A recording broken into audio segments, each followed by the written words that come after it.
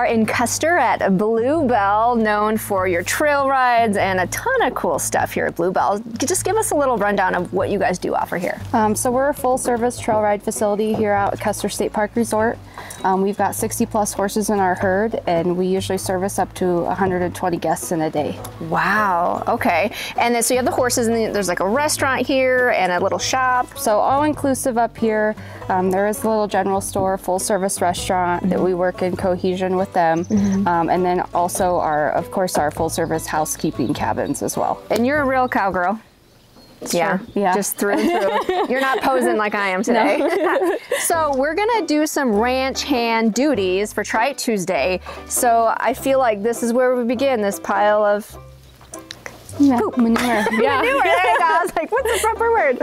Okay, so here we go. When you have 60 horses, you're gonna have a lot of poop. Yeah. Definitely a lot of poop. Yeah. So it's like a constant pickup. Constant pickup. Okay, so we're gonna roll over here. We got a fresh one. Yeah. A fresh load. So you just get your wheelbarrow close. Okay. And then when you come up here, you just kiss to them or talk to them so that they know you're coming in. So there's really no technique here. We're just scooping. Yeah. I don't even know if I've done a wheelbarrow. It's the wheel and the front. That's probably the first thing, huh?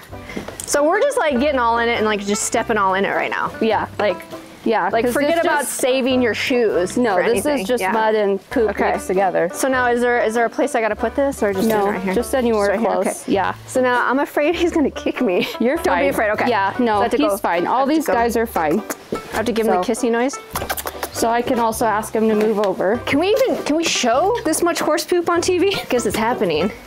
Should we put like an advisory, like warning, if you're eating? Mature content. Exactly. Is there more? Yeah, because it's an endless process. How many piles do we have here? Too many.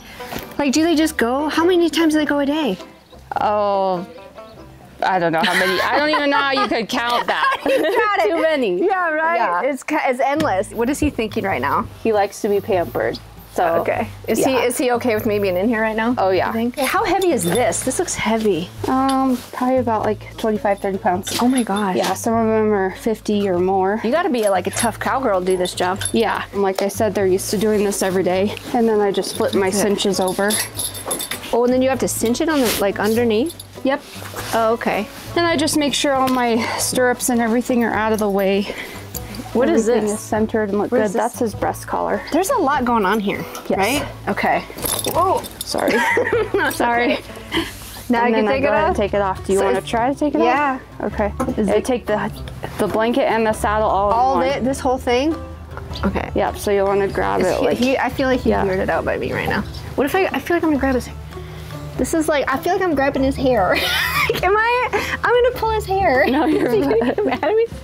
I don't know if I can do that. Yeah, I can do it. How do you even do it?